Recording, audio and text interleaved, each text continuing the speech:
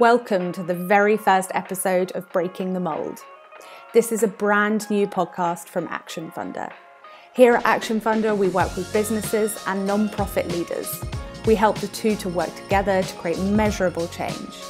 In this podcast, we're going to introduce you to some of the change makers we know and admire. They'll be coming to us from boardrooms and community centres across the country. Get ready to hear about what challenges and drives these people who are dedicated to taking action on the issues that matter.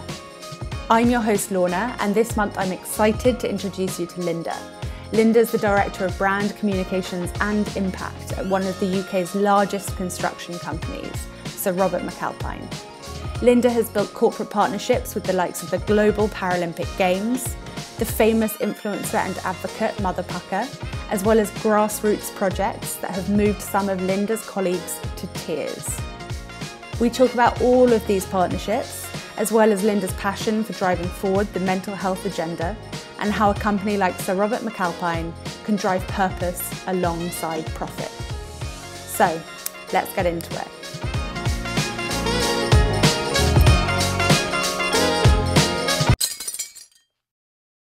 Welcome to the podcast. Welcome to the Action Funder podcast, Lynda. Thank you, Lorna. It's great to be here. I'm excited. I'm really excited to have the chance to be talking with you today because there are so many great examples of positive impact initiatives that you're running at Sir Robert McAlpine. And I really feel like every time we speak, I come away really excited by the potential for businesses to drive positive change. Good. So first up, I'm going to dive straight in and ask if you could tell us a bit about Sir Robert McAlpine and your role there.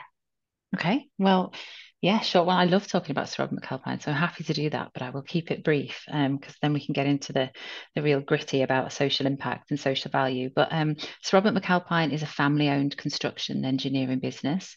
It was started over 150 years ago by a hardworking Scottish lad who borrowed some money from a butcher to build a chimney to try and better his fortunes. And the story goes on from there. And it's now, we're a huge national tier one contractor, and we build things like you'll have seen the work done on Elizabeth Tower, more commonly known as Big Ben, or building the O2 Arena. So those sorts of projects. My role there is I'm a director and I'm in charge of marketing communications, brand, and social impact. So it's a really exciting and well-rounded role. I get to talk about the amazing things that our people do, the projects that they build, things I could never dream or contemplate doing, but I get the pleasure of talking about them and sharing those stories with the world, really. So yeah, it's a really exciting place to work. And if you'd have told me 10, 15 years ago I'd be working in construction, I'd have thought you were mad. And now I couldn't imagine not doing it. That's brilliant. Sometimes our careers take swerves that are unexpected. Yeah, But totally. it sounds from chatting with you like you may have always had a drive for positive impact or business for good. Is that the case? Have you always been driven by making change? I'm driven by injustice, and inequality makes me cross. And I'm not a very cross person, but that's one thing that it will grate and anger me really, really quickly. So that's, I guess, transferred into my working life. And then the further on in your career you get, the more control I feel you've got around directing the things that you do and the impact that you have. And so that's grown into it being actually part of my formal role, which I never anticipated it being, really, but I think it is something that's always been there. It's only become more formalized, I guess, in the past few years. Okay. And as I said at the top, there are so many different initiatives that you're running as part of your role, and that role now being really focused in on communicating what Sir Robert McAlpine does and impact as part of that. Can you talk a bit about one or a few examples of the impact campaigns that you're proud of running at SRM? I'm particularly proud of lots of the campaigns that we do in this area. We've got some that are really small, some community grants, through to big corporate partnerships. So, I mean, some of the higher end big ones that I'm particularly proud of is I was a a really big part, and my team were a really big part of working with Mother Pucker and a White House on flexible working campaign and trying to change flexible working rights for people across the UK.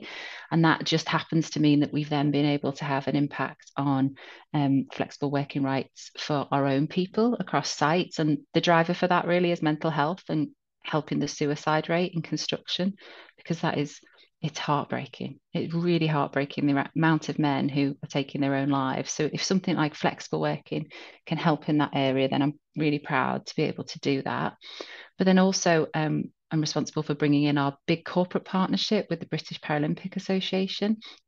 And I think, it's very easy for companies to pay a lot of money to somebody doing good and then use their logo and it not really meaning much. And that's not what our partnership with the British Paralympics is. It's very much based on our values aligned. And so we work together as a team to say, okay, so we want to work with you. How can we have the most impact on our own people and employee engagement, but also on championing improvements in disability rights through promoting the amazing sports personalities that we have in the British Paralympic team. So at the higher end of the kind of, I guess, corporate scale, they're the two that I'm really proud of.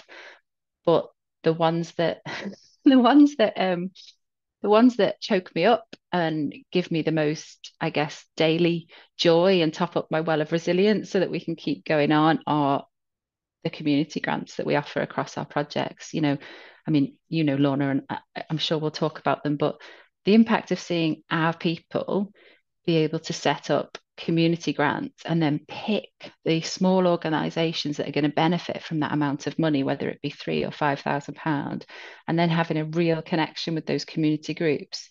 I mean, that's lovely. That's a lovely day's work, really. They're the ones that get me. That's when work doesn't feel like work, hey? Yeah, for sure, for That's sure. brilliant. And how do you choose the nonprofits that you partner with, whether it's the large scale nonprofits that you've mentioned, or activists, or the small grassroots? I know you said that the team is involved in selection sometimes, but do you have any kind of overriding values that Yeah. you put to the selection process? Yeah, and we do. We have, I guess, a tiered approach at different levels through the business, which sounds really formal, and we've only really got, I guess, kind of organised about it in the last couple of years. But we have a charitable giving committee, which is led by our chair, Ed McAlpine, and we have a set of terms of reference of how we would pick our charitable corporate partnerships. So people like Maggie's Cancer Trust that we work with, and the Construction Youth Trust, and but the key driver in its most simple terms is, do their values align with our values and can we make a difference? So I won't name them, but I'll give an example. One absolutely massive national charity were championing a cause that is very dear to the hearts of the construction industry, and we really wanted to work with them. And so we spent some time developing that relationship and seeing how it could go. And there was nothing there, Lorna. It was like, you give us this amount of money, you can use our logo. There was nothing, and there was no depth to it. So our people wouldn't have felt any impact or felt like that we were really making a difference or a change.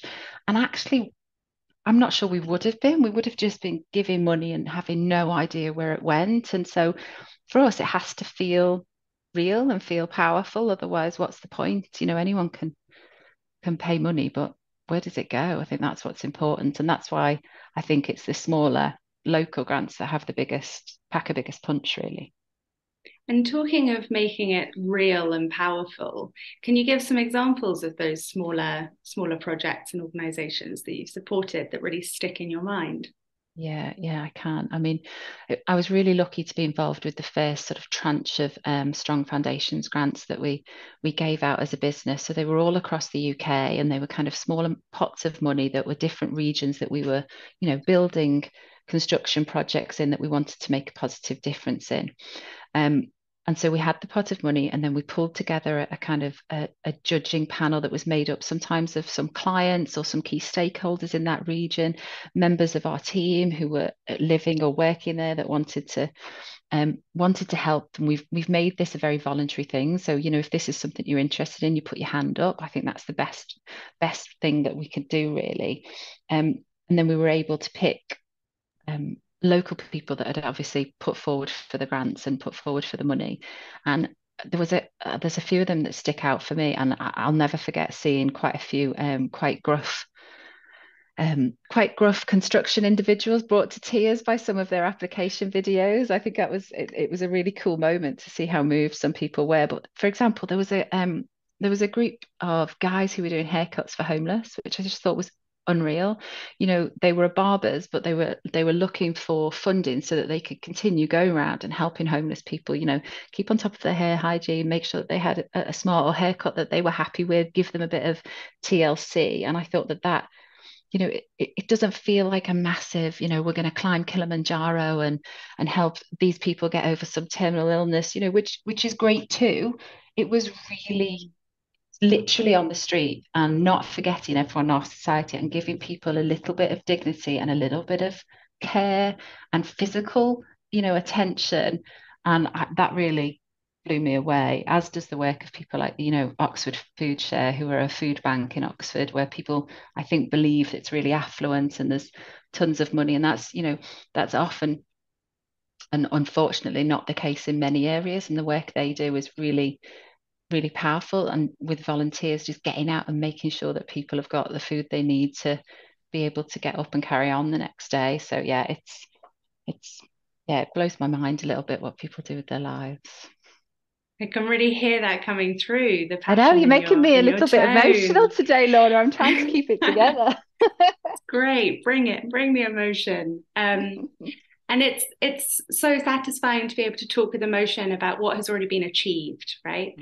But no doubt there have been hurdles on the way to getting to a place where you can partner with these organizations and support them. How can you speak to some of those hurdles, some of the challenges you faced? Yeah, and you know, I'll never be anything but completely authentic about it. It's exhausting. It's really hard, actually, if I'm completely honest. It's sometimes really hard to just do a good thing when things feel like common sense. And especially to me, when I think, well, this makes complete sense. Why wouldn't we do this?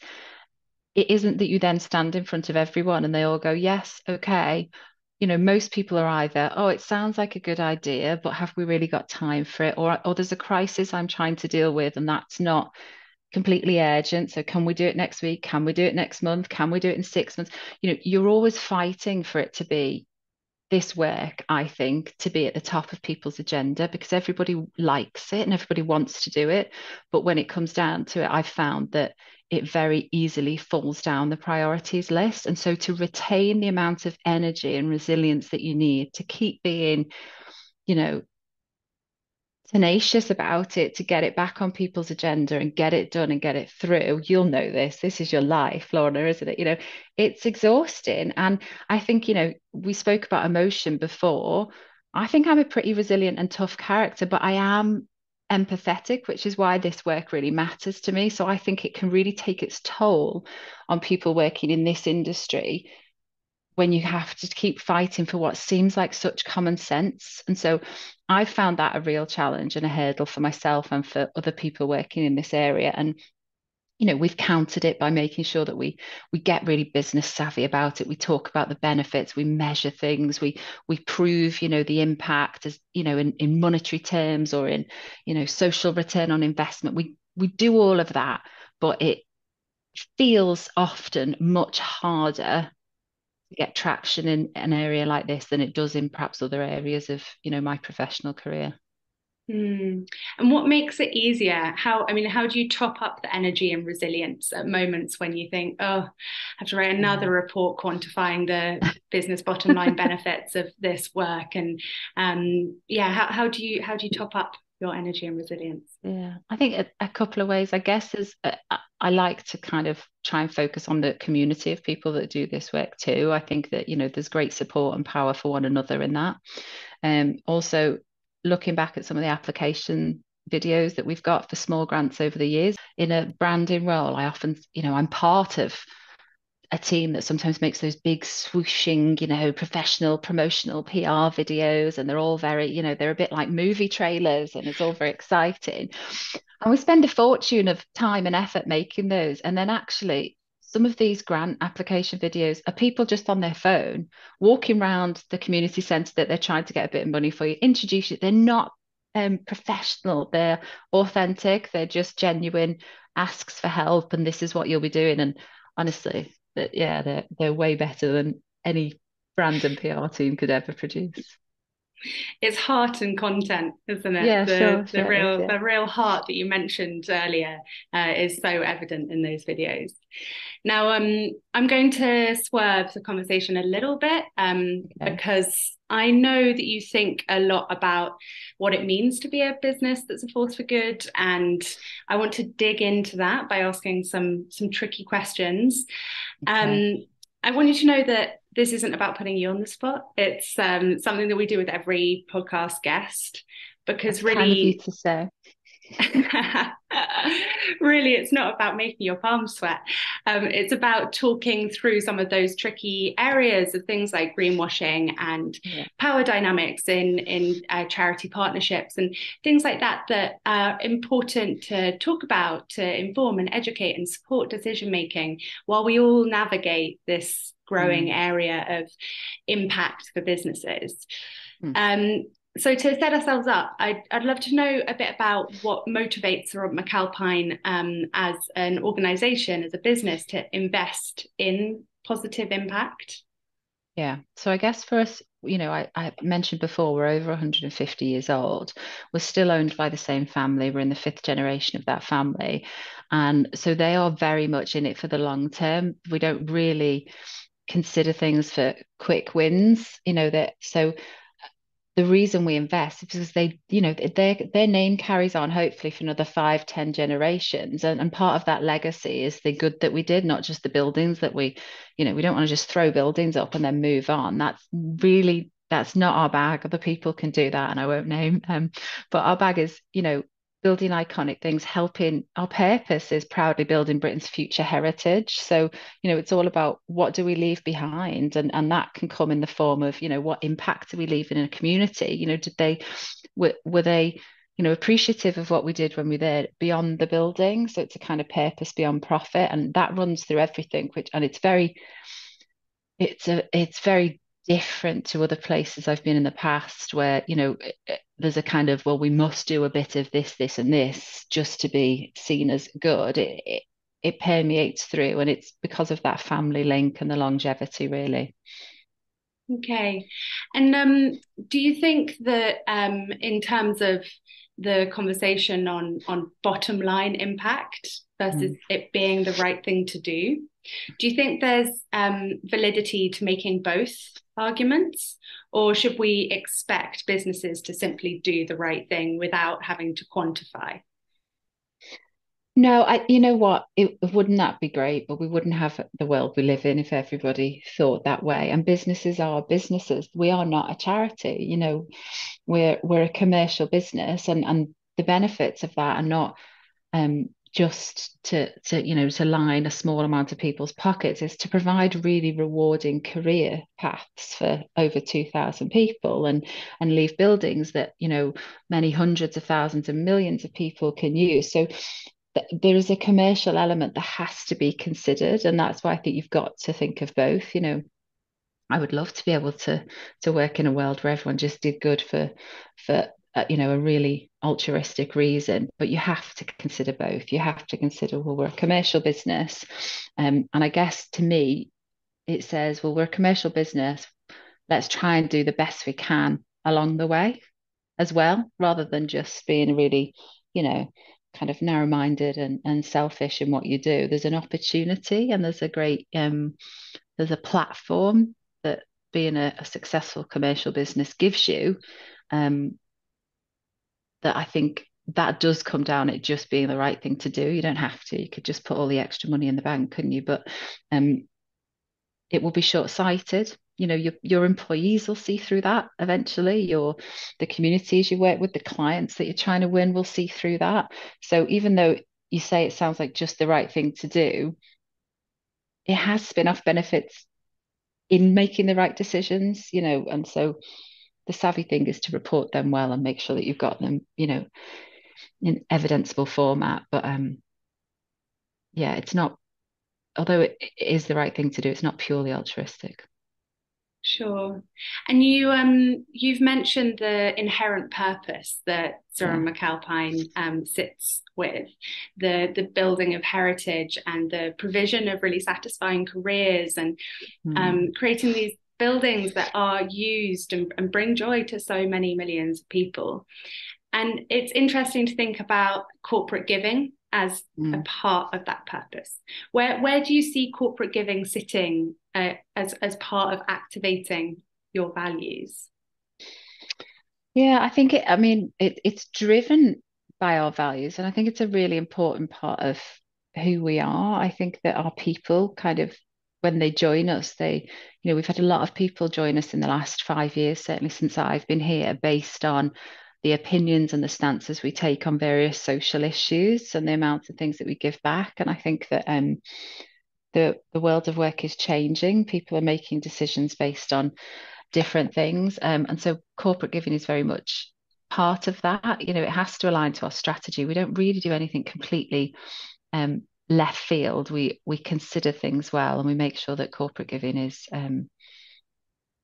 aligned to the things that are important to us, but that's all values led. It's all, are we doing good? Are we leaving a lasting legacy? Are we making the right honourable choice here? And that will drive our corporate giving decisions. Brilliant. Now you've mentioned a bit about mental health being a really key issue in the construction sector, and you've spoken to some of those partnerships there that do support the team at Zora McAlpine. But I'm interested to know, what are some of the other major issues that you do tackle, whether it's mental health or flexible working, or what do you think are the key issues in construction right now? Yeah. So I guess there's a long list. Mental health is huge, especially because we're a predominantly male industry, and the male suicide rates are heartbreaking, just heartbreaking. Flexibility, construction is a very traditionally set up way of working, and that hasn't perhaps evolved in the same ways that society or families have. So in my opinion, there's a disconnect between the way societies would function in a healthy and well-being focused way, and the way perhaps construction companies are set up and established. So flexible working is one of the kind of levers to improving that. And then also climate, our construction's role in the climate emergency is huge. So, being able to tackle that and contribute positively to that is also an absolute major issue. And then equality and diversity, which we talk about it so often now, and you and I are talking on International Women's Day, which is fabulous, and congrats to you for being such an inspirational woman to many, Lorna. But equality is still a real challenge for the construction industry, and we have spoken about it a lot. So I think people believe that there's been a significant improvement, but I try to be a really upbeat kind of activist for equality, but I woke this morning on International Women's Day and thought, I'm not going to see true equity for women in my working lifetime, and actually, will my two daughters? Probably not. So although we're talking about issues like climate and equality and social mobility, I think it's great that that's more conversational now, and I think it's great that we're thinking about those major issues, but are we seeing the pace of change that we need for all of this effort? Absolutely not. So that, for me, is the pace of change on those issues particularly, and I'm sure there are many, many more that people will be able to add, is a big challenge. And in the construction sector, there is generally importance placed on environmental and social value, right? In a way that you don't see so much in other sectors. It seems that there's a real regulatory environment around construction that actually enforces, particularly around climate, actions that are positive. Do you feel like the sector as a whole is keeping up with regulation, or pushing forward and having a really proactive role in making the sector a positive influence? That is such a good question. So I think I want to say both, if I'm completely honest, because there are elements and projects and people that I talk to where, the social value requirements or regulations or climate requirements are the bare minimum, and then we build from there, which is, as it should be. And I think that the the reason I want to say both is that sometimes those regulations can be really onerous from from lean project teams to be able to deliver and report against those. And it can sometimes feel like quite a slog.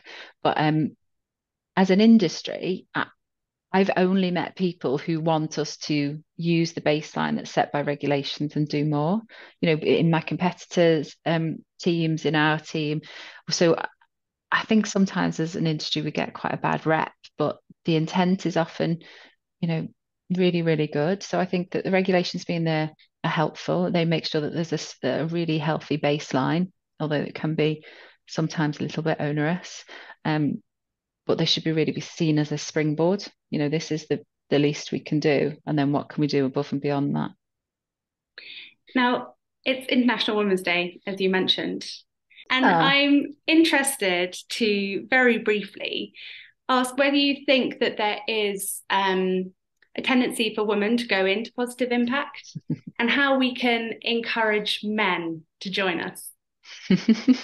What an amazing question. I wish I'd have seen that one before and put some effort into it, because I could get a bit real here, Lorna. Yes. So I mean, was it a Lean In report or a PwC McKinsey? One of the reports, I will find it afterwards so that it can go out with the podcast, that said that women were picking up an extraordinary amount of what is termed as office housework, which as a phrase does not help women in business anyway, but basically things around DDI, equality, diversity and inclusion, things around social impact, charitable giving tend to be lent into and picked up by more women than men. Now, I'm sure there are a million scientific reasons for this, but for me, from a pure novice's point of view, it feels like women can be more confident and lean into things that they feel particularly passionate about and don't question themselves about.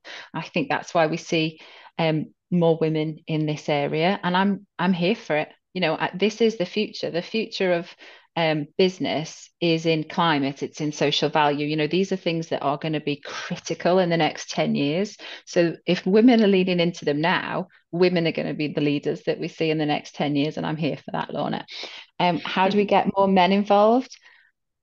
Hard work, slog and effort, if I'm completely honest. I think we need to educate. I think we need to be relentless. I think we need to keep, trying to point out to men the benefits that they could bring to this movement, and try and engage them proactively, because it would be lovely for this to be a really equal and successful movement. But yeah, I do think we've got a bit of a challenge there, because we're challenging. This isn't a traditional part of business, and neither are women. So maybe that's where the marriage comes. That's an interesting insight. I could keep talking with you for such a long time, Lynda. You're always so inspiring on International Women's Day and every day of the year. Now, we do ask every podcast guest to give us something to take away that's an action. We like being action oriented. It's in the name, Action Funder. Okay. So I'd love, just as we wrap up, as we come to the end of our time, I'd love to ask if there's one action that you could share for any professional who's listening to this, on their commute, making their dinner, going on a run. What's an action that they could take away to start implementing positive change in their organization? It could be something big, it could be something tiny, but yeah, just an action. Okay. I'm going to, just a practical one that I think's really helped me, especially sometimes when I felt a bit overwhelmed with, I feel passionate about this, but how do I actually get started? How do I even help? And it's probably not an original idea. I just can't remember where I stole it from, and it helps me, and I do it quite frequently. Is I find it helpful to take a moment, have a bit of time by yourself and think about, okay, so what is a cause that really, really matters to me? What's a cause that really, really matters to my organization? And what's a cause that really, really matters to a key stakeholder group? Perhaps it's your clients, and try and find a synergy. If you can find one light synergy between those three things, whether it be, in that Venn diagram, and think, right, okay, that's going to be my focus. I'm going to think about how do I make a positive impact, minusculely or massively, in that one area over a period of time. You don't have to do it by next week. It could take you a year to bring together a piece of positive action around, say, climate, and the impact on local communities or social poverty. If you can at least agree that one thing, give yourself a long timetable, and you're set because it matters to you. In your heart, you feel it, it makes sense in the head to your organization and a key stakeholder group. It will give you a guiding purpose, and you don't have to have the answer about what you will do about that, but keep it in mind, keep resonating on it, keep thinking about it, keep it in mind in all the meetings that you've got, stick it on post-its around your desk. I guarantee you at some point, whether it's in 6 days or 6 months, an opportunity will appear where you can make a difference, and it will be because you've almost facilitated it happening and given yourself time and space to do so. And honestly, if we all did that, imagine how much positive impact we could have. So I hope everyone takes time to find that thing and do it. Shared aims and go at it with resilience. Absolutely. From the heart. That's a brilliant action to take forward. And it's been a really lovely conversation. Thank you so much, Lynda, for taking the time. No, it's an absolute treat to talk to you, Lorna, and thanks for all that Action Funder are doing. We haven't talked about it today, but that it absolutely came and revolutionized how we give back socially at community group level, and just made it so easy for us. And it's been a real joy. So thanks so much. Not at all. And I'll be sure to link to Sir Robert McAlpine's Action Funder page on the show notes, so that everybody can jump in there and click through a couple of videos and see some of the brilliant projects that are being supported in communities all over the UK. Brilliant. Thank you, Lorna. Great. Thanks so much, Lynda. Speak to you soon. Take care. Bye, everyone. Thanks so much for joining us for this episode of Breaking the Mold.